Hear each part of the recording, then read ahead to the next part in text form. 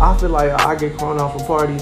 I got corona the correct way. Motherfuckers just get corona from opening the door now. If I can get it from the party, come on, man. I'm trying to have fun. I'm trying to have fun,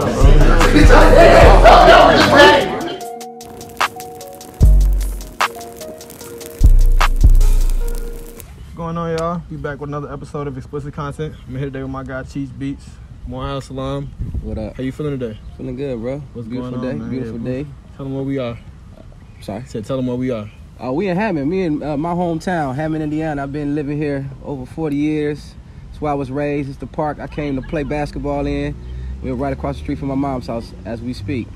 Like I said, my guy Cheech, he went to Morehouse as well. So this is the Martin Luther King Memorial Plaza they just built. He said about 2 months ago. Yeah, about 2 months. They just finished. So yeah, you know, it kind of mean a lot to us as Morehouse alum, and that's why I got him on the pod today. Kind of want to talk about you know, the culture.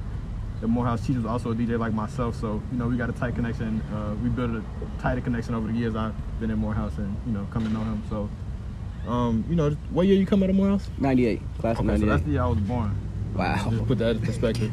You feel me? Right. So, you know, what was going on? Did you find your DJ start in Morehouse or? Actually, nah. I actually kind of kicked myself in the head because I didn't start as soon as I did. I kept putting it off and putting it off, but it was something I always wanted to do. I was kind of like the guy that played the music at all the basement parties throughout high school. But not on a turntable? Not on turntable, just pretty like on the tape, or I had 2 CD players, would merge them together and play it like that. So it was just always loved music, and it came to me about 2010, maybe like 10 years ago. A buddy of mine, while I was living in Indianapolis, had a DJ competition for 9 DJs, like a Apollo style competition. Yeah. You couldn't have any experience on the turn. I didn't even know how to work Serato at that time. So long story short, I came in like second, and my boy was like, "Hey man, go get you some equipment," and the rest is history. I got started. Yeah, so you said 10 years ago, that was early 2010? 2010, yep. All right, so, okay, so, damn, all right. So coming up in Morehouse, like, who was like some of the popping names around there? I went to school. I was there around the time, what's my man name? Guy from Philly, the DJ from Philly. Gangsta Grill. Oh, Gangsta. Okay, so yeah, DJ Drama. DJ Drama, yeah. I was okay, with they were all in school. Drama had dreads then. Okay, that was at Clark though, right? Yeah, he was at Clark. Okay, and, so what was like I said, I want to touch on the culture and stuff. You know, the AUC, like Morris Brown was still open? Yeah, Morris Brown was still open. Actually, I lived right across the street. My apartment was right across the street from the Towers. What dorm you stayed in? I stayed in my freshman year, Thurman Hall, basement. You say C5. You moved in your dorm. So you used to live on campus all 4 years? My senior year, I moved off. Okay. Yeah, on Northside Plaza. I moved to Northside Plaza. So just kind of put me there, you feel me? I'm trying to like encapsulate the vibe, like, you know, like now, you know, it's all social media, you know, you got AUC, you know what I'm saying, hashtags and stuff. But for a student, you know, from Northwest Indiana, the region, what was it like going down to Atlanta, you know, in 1998? 98, it was a time, man. Like I said, it was just great to see black people in top positions, like kind of running the city. Like everywhere you go, it was refreshing. It was a lot of black businesses coming up. The music, I mean, all the hottest artists was from Atlanta at that time. You had Outkast, you had Goody Mob going crazy, that whole Dungeon Family situation.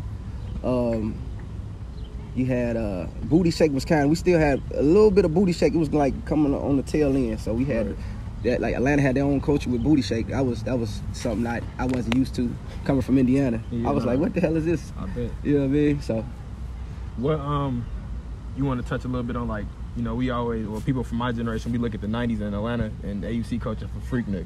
I caught the like maybe the last, my freshman year was maybe probably the last legit Freaknik, like as far as like us being able to do stuff. Like my sophomore year, they started shutting all the X's down. All right, so talk about the two differences. Like, you know, you said your freshman year, that's when freshman year it was wide open. We were on the freeway. The freeway was a parking lot. Everywhere you went, it was a party. I mean, I'm talking about grill lock on 85 South. We can get out the car and just walk around, cause traffic was at a standstill. Like a protest. Yeah, it was like a protest, but it was a party. It was crazy, bro. Like nothing I ever seen in my life. Oh, that shit, yeah. So yeah, just to see that, and then the following year, my sophomore year, how they like it was too much, man. It was too much going on. So you think it stopped for good reasons? Or? Yeah, I mean, people that wasn't even in college was coming to participate. So you know what I mean. No diss to the locals. I mean, I had love for the locals because I get it. Yeah. I'm in your neighborhood. I'm in, you know what I'm saying. At that time, the projects were still around our campus. I think they all gone now. But at that time, Mercedes-Benz Stadium. Yeah, it took everything out. So at that time, we still had projects. You know, I was fool with the locals, and you know what I mean. Even I had a couple local cats because I used to cut hair. I cut hair. That was my thing in college. I cut hair all through college. So I would have locals like come through to the dorm and get cut up. How much you charge? I was charging like $7 back then, fam. For a full cut, right? Full cut, everything, beard, trim, everything. What, did you learn how to cut hair in high school, or you just? Yeah, I've been cutting hair since like 13. Oh damn! So you go to school for that or not? I did. Okay. I did. Once I graduated from Morehouse, I went to Lovell's in Gary. Okay. Got my barber's license. Then opened up a barbershop a block away from here, right on Calumet. Okay. So yeah, let's talk about that then.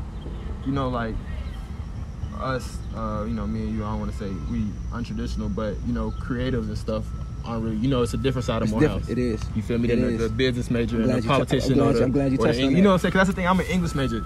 9 times out of 10 people ask me, you gonna be a teacher, and you feel me? Like I'm doing shit like this. You know what I'm saying? Yeah. To broaden my shit up. So, exactly.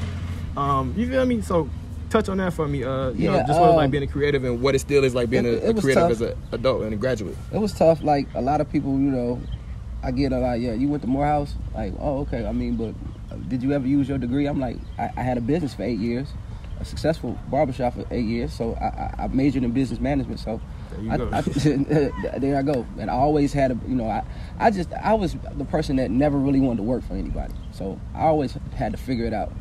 Like I couldn't punch a clock. I was terrible in interviews.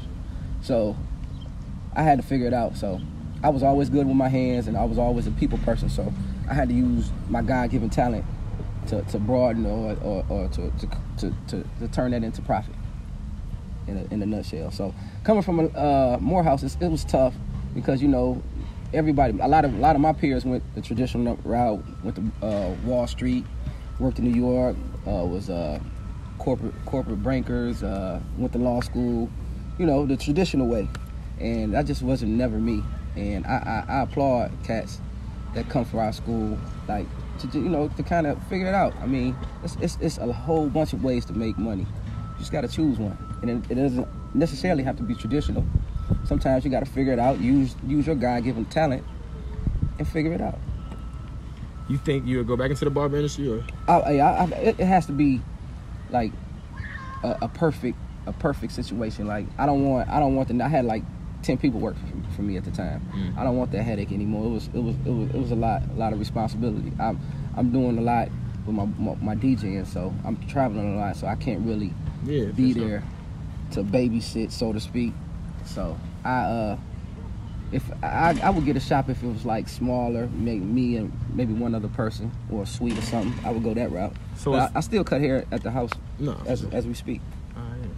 So as far as DJing, how, you know, what's your, you know, I don't want to say end goal, but how far are you looking to take that? Would you go on tour, or you feel me? You just looking to, you know, rock out the Gary party? I like Gary parties. I love the weddings. I love bar mitzvahs, all the good stuff. I just like celebrating. But if the right artist was to ask me, definitely I would go on tour. I would definitely go on tour. I would love to have that experience. I love traveling. I love meeting people. Right, that's what it's about when you say, you know, the DJ stuff got you traveling right now. Mm-hmm. So you say you're traveling more. Absolutely. You think it'll be any more cities you will live in? Texas been on my mind a lot. Yeah. Texas, I got a best friend. I live in Dallas. Okay, yeah. I've been thinking about Dallas and Houston. Right. Houston is, see, I tell anybody, if you're single, go to Houston. If you got a family, go to Dallas. Yeah. that makes sense. My man. A whole lot going on in Houston. That makes sense. My man's went to family in Dallas, and yeah. So that makes sense. Yeah. What you know, so as far as what's going on right now, you know, black males, and I don't want to say media, but you know, it's the whole Black Lives Matter movement. What do you feel like is the responsibility of a, you know, black man graduate from Morehouse? So, you know, right now, you know, we should take our respective leadership roles. We need to be organizing. We need to be talking to these youth, seeing where their heads at, because I'm sure I'm sure it's a lot going on in their mind as they look at the TV and see all this chaos and commotion and disorder going on. I think it's our place to sit them down, like I said, organize through a church, I don't know, through a Boys and Girls Club, but just reach out. Yeah. To this generation below us, because that's the key right now. Because I was gonna, you know, that's why I noticed, you know, you was out here talking to the kids and stuff. Like you said, buddy was a freshman from Hammond High, and you feel me? That's just like, you know, the small impacts is, you know what I'm saying? Those are key. So I was just, you know, asking, what are some other ways, you know, Morehouse men can get in the community? Mm-hmm. What do you, what's your, you know, I don't want to say opinion, because you feel me? I feel like we all should vote, but what's your opinion on voting? I'm definitely, I got a lot of theories about voting, but I've never not voted. Yeah. So I'm all for the process. Right. That's why I said opinion, because like you said, yeah. So what's some of those theories? It's explicit content. You feel me? I like to dig deep. You feel me? I felt like Trump was gonna win this last election no matter what. Like it was already a plan for him, and I'm not so sure if he's not gonna win again. So, but I'm gonna still exercise my vote. So yeah. So what do you feel like the next 4 years look like for, you know, Black Americans? If Trump gets in, it's you all better do a lot of praying. That's all I gotta say. Yeah. It's gonna be crazy, Jack. I don't look forward to it, but hopefully we'll be okay. We'll weather the storm. We've been through worse. That's all I can say. We've been through everything, and we still here. 400 years. You know what I mean? You're right. So yeah, that's deep. that just shit just caught me. Damn. So, you know, for young Black men, I know I already said, you know, what do you feel like we should be doing, but what do you feel, you know, in your community, how can we change these narratives? It starts in the household. Like I've always said, it's tough when kids come from broken homes. So we gotta get. You can't fix broken men. You can't. So that's the toughest thing about our generation, the generation before us. A lot of these kids not even been raised properly. You know what I'm saying? They didn't even really have a stable home, a role model to look up to. So that's why I guess I come in. You know what I'm saying? I wanna be the fill that void in a young person. You know what I'm saying? Help them, maybe just take them, go get some ice cream and see how they day went. You know what I'm saying? You got to talk to these youth, because I mean, I feel like they lost right now. Put them on the turntables. You thought about, you know, maybe even doing some DJ classes? I have. Okay. Like I had a couple teachers reach out. I've actually done like some career days, and that went very well in Gary. And you know, just going to doing like a small tutorial, showing what I do, show them around Serato, and just give them another thought process, like, you know what I'm saying, another way. I mean, it's a hobby, but it can be lucrative. But very lucrative. And keep you out of trouble at the same time. So you be on that controller all night. Come on now. How you in the crib? How you in the crib? I know. Absolutely. All right, so damn. All right, yeah, that's very legit. Mm-hmm. Any other things you want to touch on? You feel me? As far as like, you know, just tips for the Black youth. You know, fellow Morehouse grads gonna be watching this. I've always said, like, Morehouse College, me choosing Morehouse College was like the best decision I've ever made. I had an older brother that went. He's class of 93, Jamal King. What's up, bro?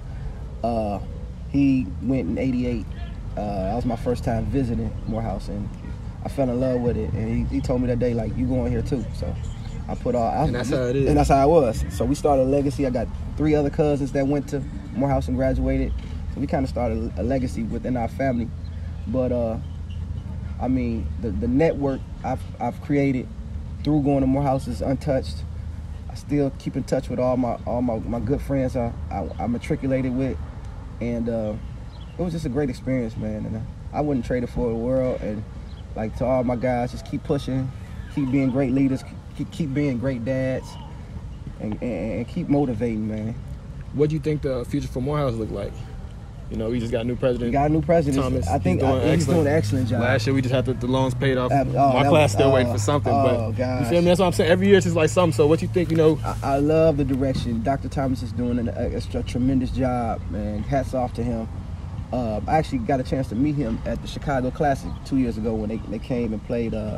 Yeah, I remember that. Who they played? Miles College. I was gonna say Miles of Central State. Yeah, Miles played Morehouse 2 years ago at the Chicago Classic, and just a cool guy, man. It's just very friendly, very in touch with what's going on, and I love what he did. How he got the 40 million. Well, he got the 42 million. Yeah, approximately. Oh, come on, man.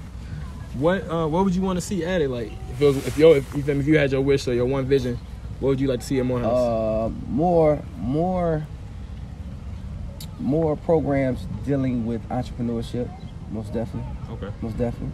I would say maybe a school of media or something. You feel me? 'Cause we only got CTEMs.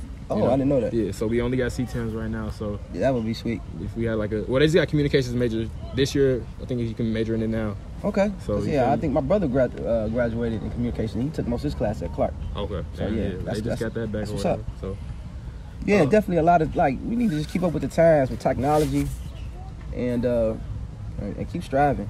I think Tom is doing a great job. I with do that, too. Though. What's some words you live by? A little quote or something. Words I live by.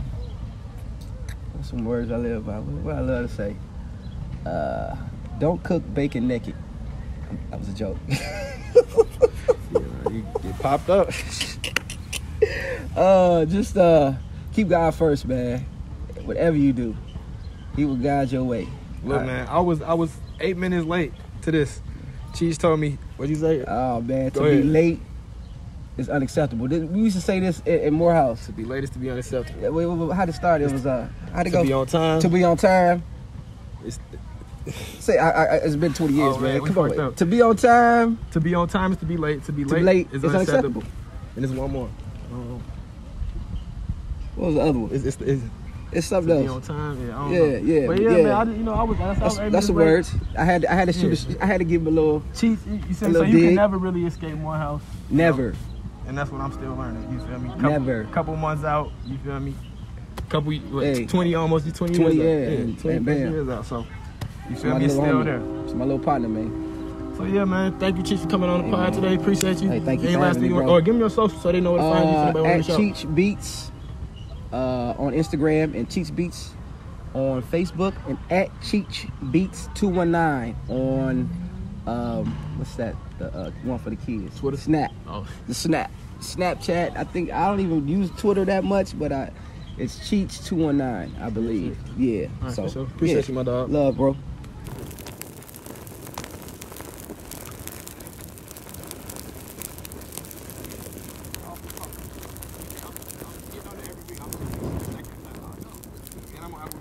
Apple Music be up in like 2 weeks. But Spotify's up now. I just did, DJ Mike B? That shit was good. That's been my guy for a minute though.